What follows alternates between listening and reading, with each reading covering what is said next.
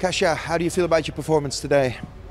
I'm happy, to be honest, because it was extremely hard, hectic and dangerous race. So I'm happy that as a team we were still able to find each other in this madness, let's say, and especially in the key moments we were able to put me in a position where I could benefit from, because as we knew from last year, Koppenberg was very important. So approach to that climb was insane, to be honest, like really insane.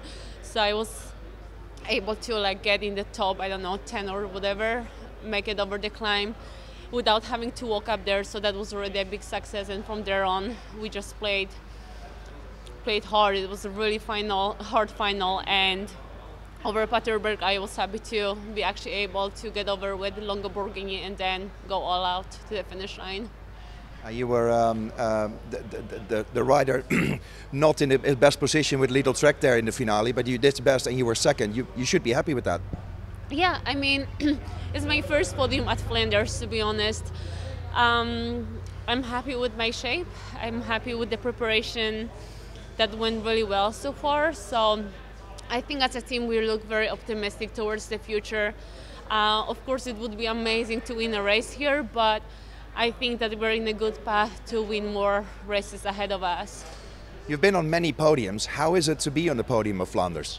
Oh, it was so nice, actually. It was cool to see how public turns this race also into a party, so they enjoy not only watching us, but just like the whole atmosphere. And you know, there's a good music, there's just like a vibe that people create. So yeah, one day I will come here as a fan.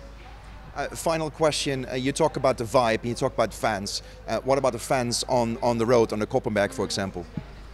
Koppenberg, to be honest, I was too much of